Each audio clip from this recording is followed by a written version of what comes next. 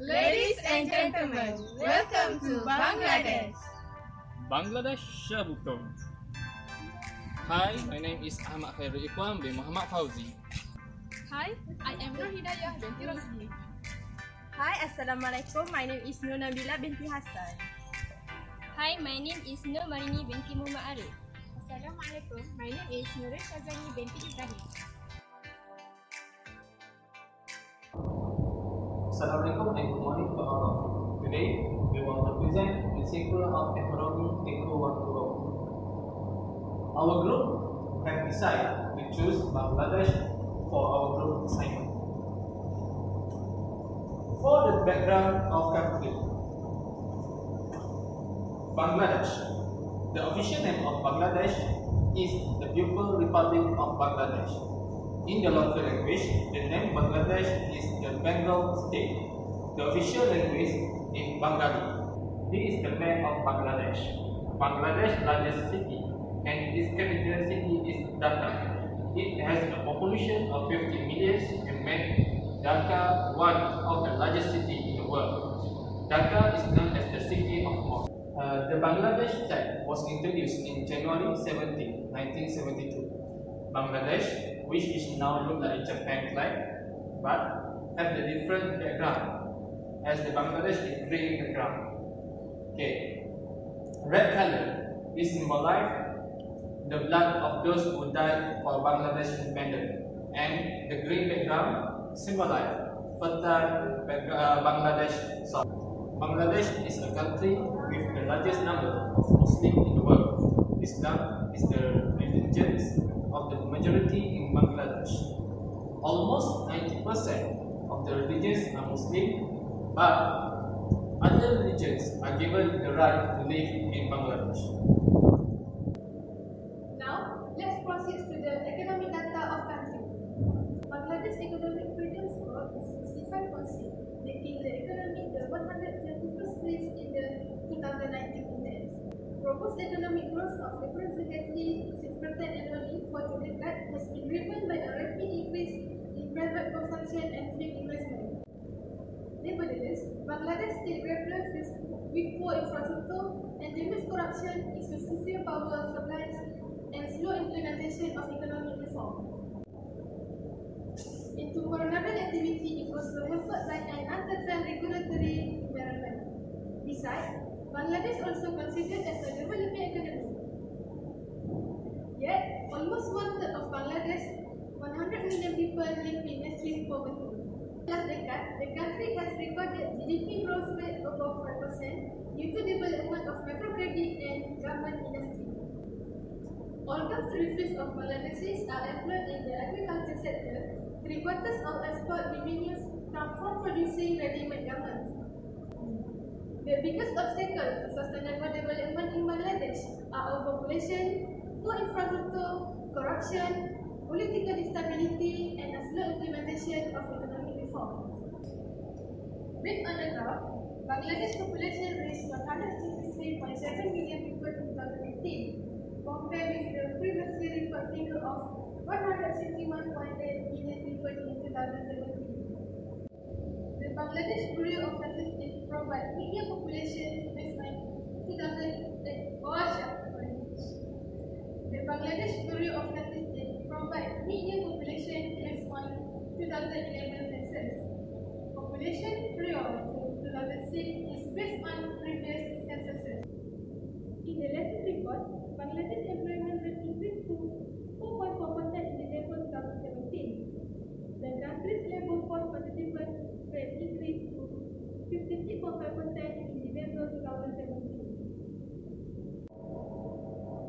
The gross domestic product in Bangladesh expanded 7.11% in 2016 for the previous year.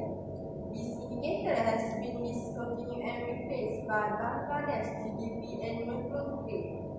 GDP growth rate in Bangladesh averaged 5.69% from 1994 until 2016, reaching an all-time high of 7.11% in 2006 and record low of 4.08% in 1994.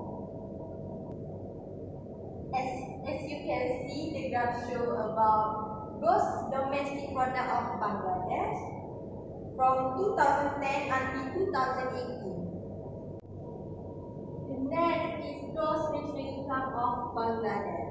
On 1990, the national income of Bangladesh is $500. Then the graph slowly increased from 1992 to 2002. The national income increased from $2,000 to $2,500 on 2008 and maintained peace on 2010 and slowly increased at the end of 2010. The graph slowly increased at 2012 and drastically increased to 2017. Next is unemployment in Bangladesh.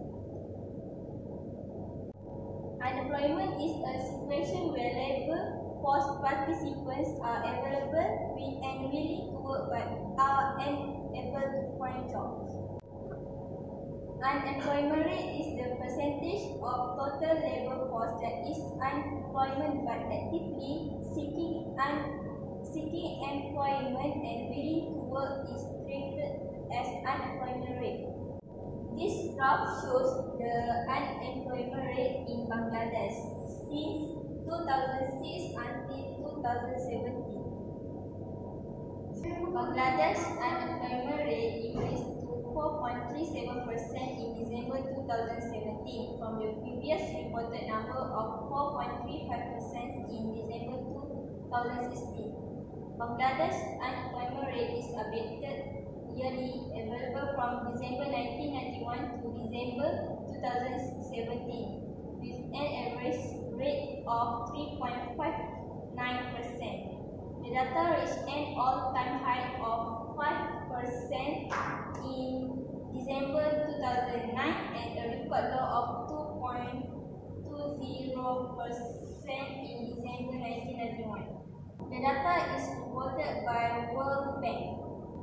The unemployment rate in Bangladesh and other countries is defined as the number of unemployed people as percent of the labor force.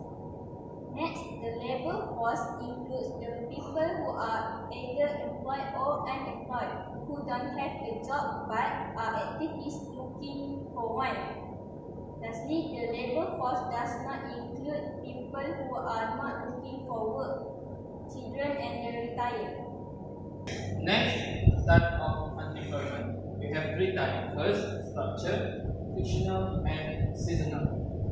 Okay. Structured unemployment arises due to structural change in the economy of a country. This means a worker loses their job because that job is no longer a part of the structure of the economy. Structured unemployment exists because the composition of the labor force does not respond quickly with changing consumer demand, technological advancement, or competition from imported goods, and so on. Thus, workers find that their skill, talent, and experience become out of the date. But the next is frictional unemployment. Frictional unemployment occurs when people are in between jobs or are entering or re-entering the labor force.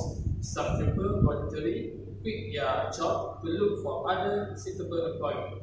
Frictional unemployment also happens in full employment when people quit their jobs for a better position or higher wage, or when fresh graduates are actively seeking jobs.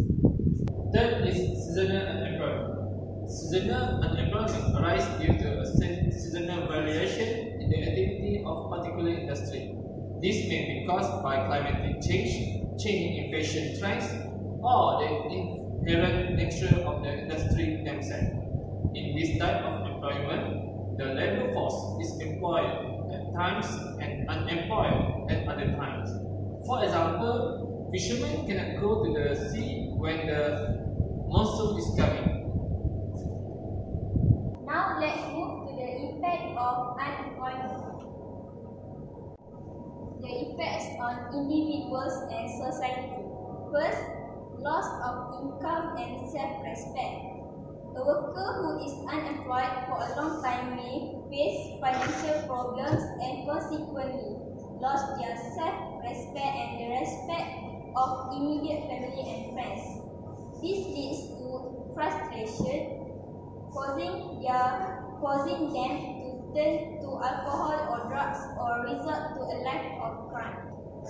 Secondly, loss of job skills.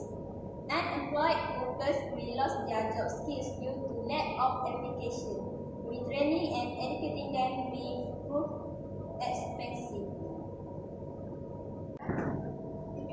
Next slide is how to overcome unemployment problem. The government needs to overcome unemployment problem by this method. First, monetary policies.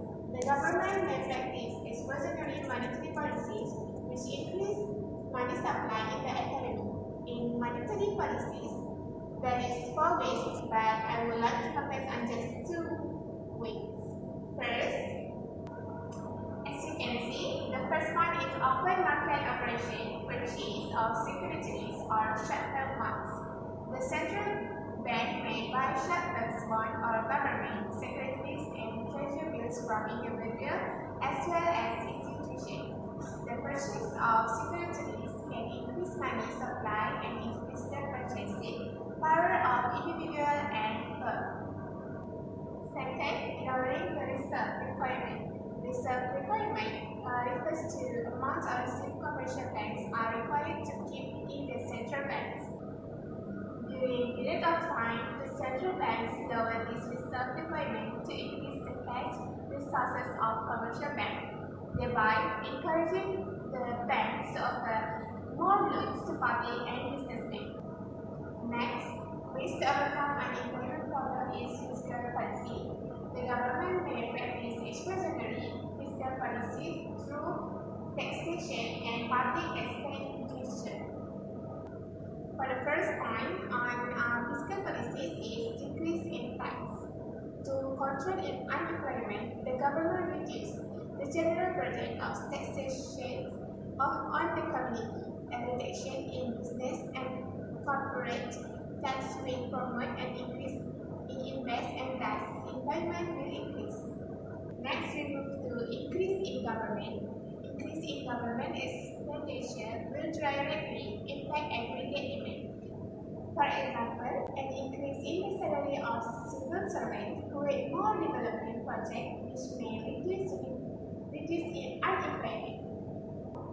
Lastly, direct control measures. Training and technical education. More training and education should be provided for individuals who are difficult to find a job. For example, unemployment graduates are given free short courses to learn computer skills and language. That's all from us. Thank you.